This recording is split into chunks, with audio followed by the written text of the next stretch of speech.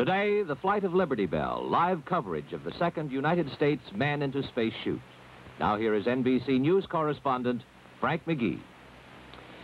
The weather at Cape Canaveral, which had delayed the two earlier attempts to make this space flight, had remained marginal throughout last night. At 3:30 this morning, officials met near the launching pad, studied the latest weather data, and decided to go ahead, and they began filling the missile with liquid oxygen fuel. For more details now, let's check with the anchorman for the NBC News team at Cape Canaveral, Peter Hackus. Go, Peter, take 5 and go. Watch. Once again, you can feel the tension here at Cape Canaveral. After having gone through this suspense twice before this week, the weathermen now tell us that barring further unpredicted changes, we have go conditions for Liberty Bell 7, both here and at the recovery area. The word from Pad 5 is booster and capsule countdown progressing smoothly after a brief hold. Astronaut Gus Grissom, the 35-year-old Air Force captain, is inside the capsule waiting. We're told he's still cool and calm, ready and eager to make the flight, 115 miles up and back, to become the free world's second man in space. Peter Hackus, NBC News, Cape Canaveral. Astronaut here at Mercury Control is America's first astronaut, Alan Shepard, whose job is capsule communicator. He'll be in constant radio communication with Grissom during the flight. Also on hand today is Space Administrator James Webb, who came down a couple hours ago himself to observe this important step in Project Mercury. This is Robert Lodge at Mercury Control.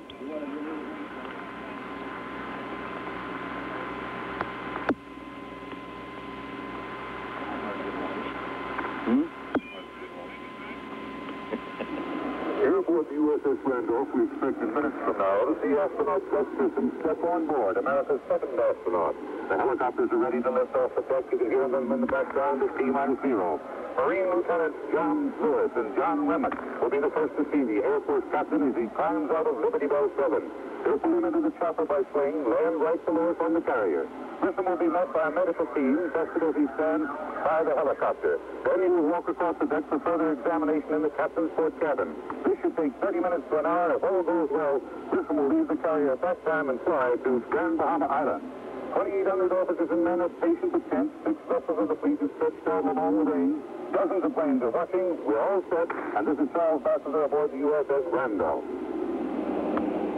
Here at the forward medical area, the weather vanes are still turning around on top of the field hospital building. Medical technicians and doctors are standing, looking at the sky and looking at helicopters that are getting ready to take off in case of trouble.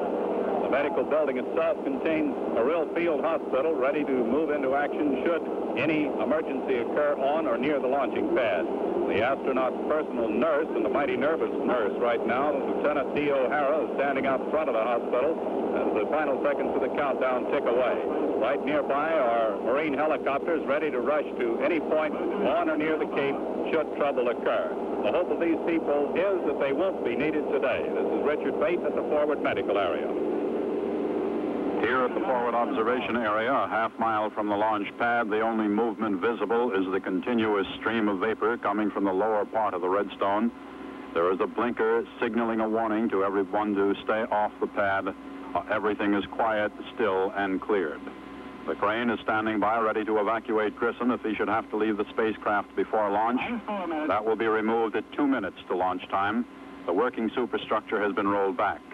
Grissom sits in the capsule, awaiting his climb into the sky, when he may peer through a window that may permit him to sense the climb as he streaks past cloud formations that have been ever so slowly moving over and away.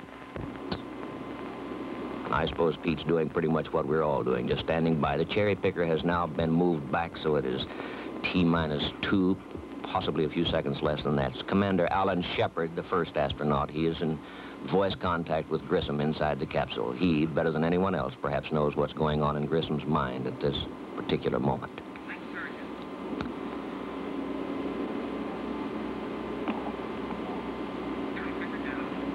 Minus 2 minutes. It is T-2 minutes.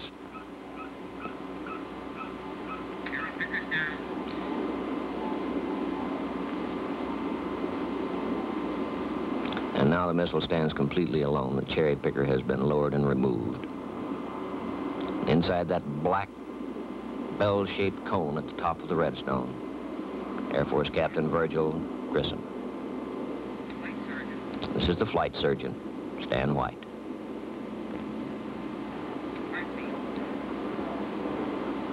The graph in front of the surgeon there was This is John Powers in Mercury Control.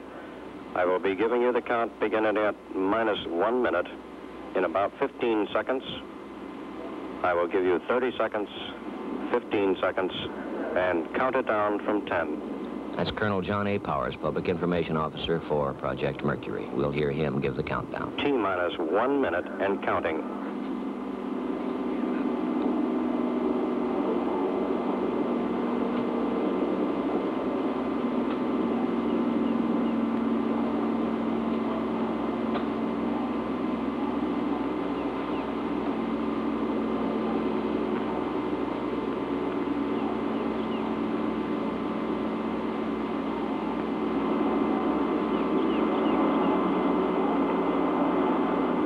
T-minus 30 seconds and counting.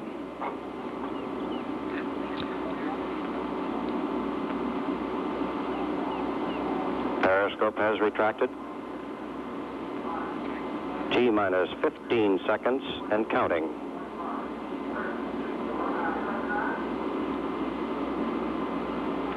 Ten, 9, 8, 7, 6, 5, 4, 3, 2, 1. Ignition.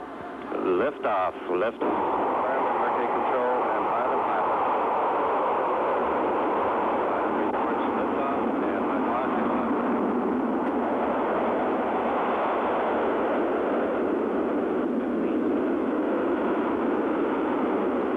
Just reported it's a nice ride up till now.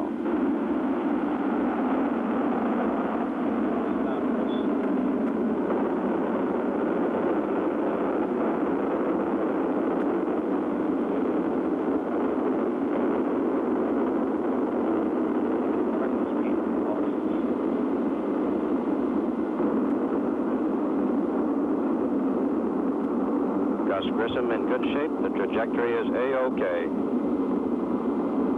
Flight surgeon reports the pilot is in excellent physical condition. Gus reports he's picking up a little bit of the noise and vibration.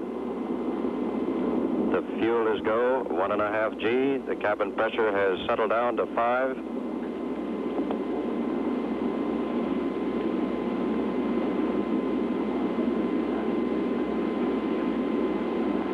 Trajectory reported go.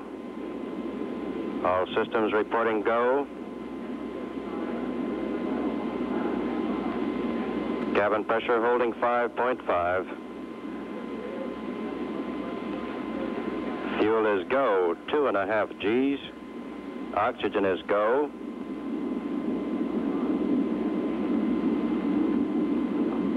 All systems are go, and Gus Grissom sounds like a very confident test pilot today. Trajectory is confirmed by tracking. The reports here in the Mercury Control Center are A-OK all the way. Ground track is excellent. Cabin pressure is holding. Oxygen is go.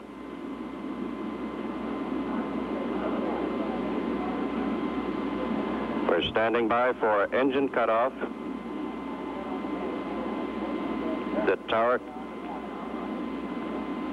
We got tower jettison, confirmed by the pilot, confirmed in the control center. We got capsule separation. Gus Grissom has just reported. He has just reported 0 G and reported that, boy, that sun is really bright. Manual handle is out. The sky is very, very black. The capsule is coming around into orbit attitude.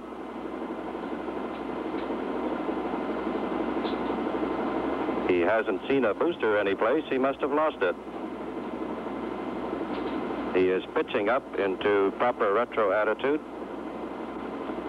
He has manual control of his spacecraft.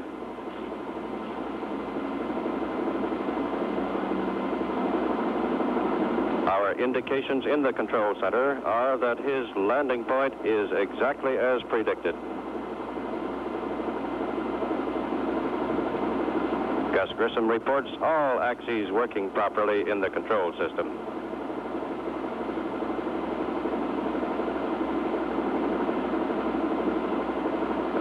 Gus Grissom, exercising manual control over the Mercury spacecraft, now is yawing his craft.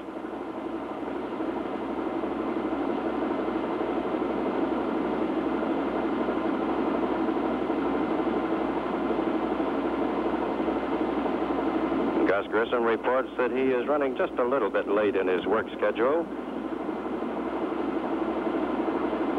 He reports he has not been able to see any land as yet.